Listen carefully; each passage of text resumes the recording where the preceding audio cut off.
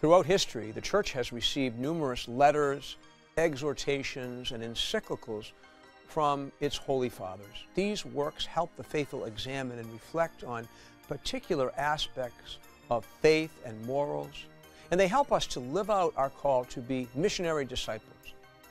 These works are often written in response to a particular need at a particular moment in time. For example, Pope St. Paul VI, his Humanae Vitae, it affirmed church teaching on the sanctity of life and the rejection of contraception right at the beginning of the sexual revolution.